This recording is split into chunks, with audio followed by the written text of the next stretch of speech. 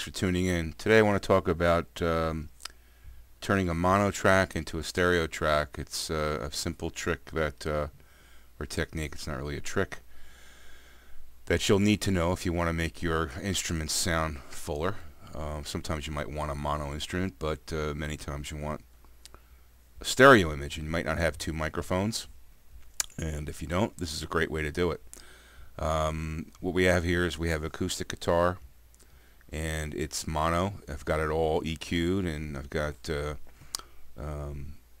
everything done on it, except it's just not sounding full enough.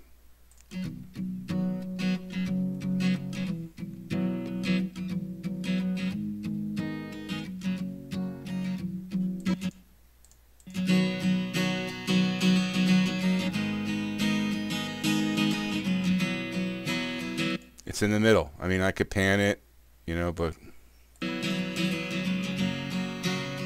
it's fine if it's just an accent instrument, but I want this to be like the soundscape out in the left and right channel with the vocal in the middle, right? So in that case, what I can do is I can create a pseudo stereo effect pretty easily with this guitar. So what I'm going to do is I'm going to duplicate this track with events. Okay, that basically creates another one. Okay, I'm going to call this one left,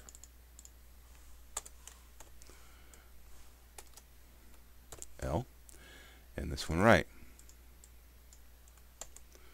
Okay, so now you say, alright, I've got two channels. I can pan one to the right, pan one to the left, and let's see what that sounds like. Still in the middle.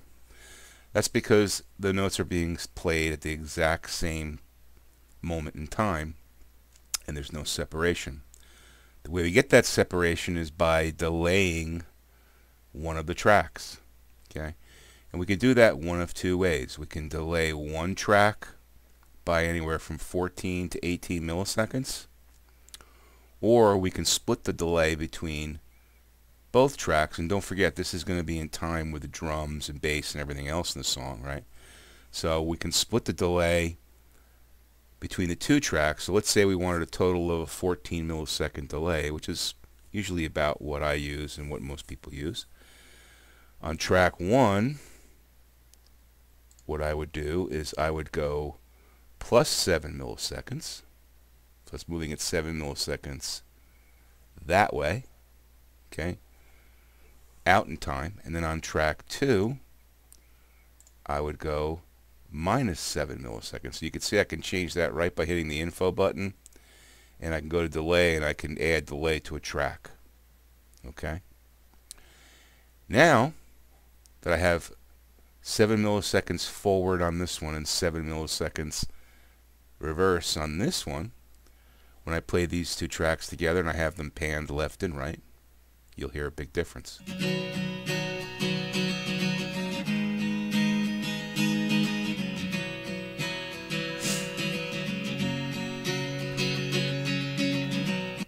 Okay, there's your stereo sound. So that's a real simple way, and I'm sure on any DAW you use, you can do this. I happen to be using Studio One to do it. It's pretty easy.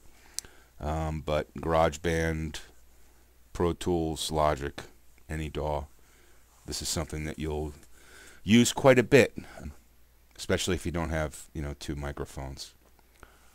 Okay, so hope this was helpful. Please comment and subscribe, and spread the word about my YouTube channel, if you will. And thanks for watching.